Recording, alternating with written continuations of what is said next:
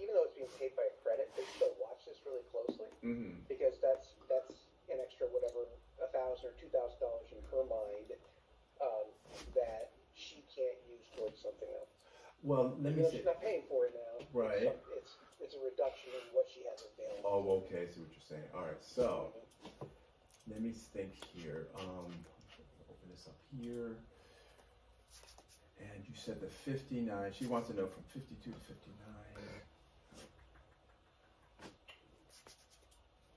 Which one went where? Okay. This one, or is this the same one?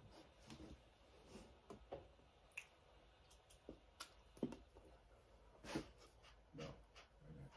I want to make sure I got the right one, going from the 52 to 59. There was another one for 52? Yeah, there's it's the one that you're working on, right? Okay. Is it that one? Oh, okay. So I thought that these were two different things. So this is where so damn confusing. So initially, yes, they were the same work, all being done together, one statement of work for $5,230 to do both. She just blew that up today and said, forget the E&O, just give me the statement of work to get the transaction report done. Oh, okay.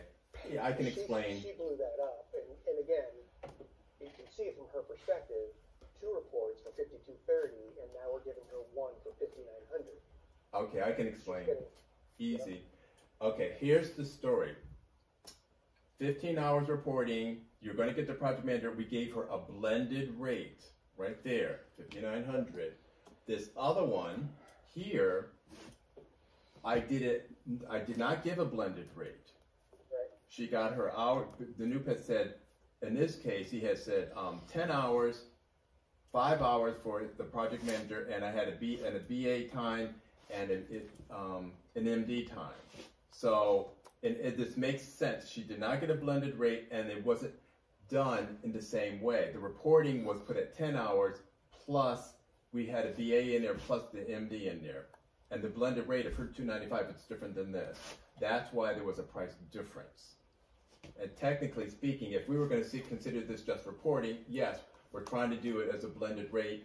That is a discretion of, like the MDs. We're trying to, in other words, one thing with a blended rate, if Jonathan Washburn used 2 hours or 3 hours, this blended rate would give the BI a couple of more hours and still be within budget. Because that was, I just happened to be asking Lisa yesterday about these going for 2022. How did we really want to handle reporting? Did we want to do reporting at the blended rate? Because that would make it easier, because technically maybe just a noob and a project manager, and versus something else like which I have here. But it's just a matter of choice. And I just said, okay, at this point, we'll just do it this way. If a noob needs to use more time, more budget money, he'll have some of the BA time. He'll have some of the time in here, because usually the projects, the MDs are not billing against the project. But apparently the company is looking for profitability on all projects. So they're really pushing it this year as to, are we being profitable on our project as a company?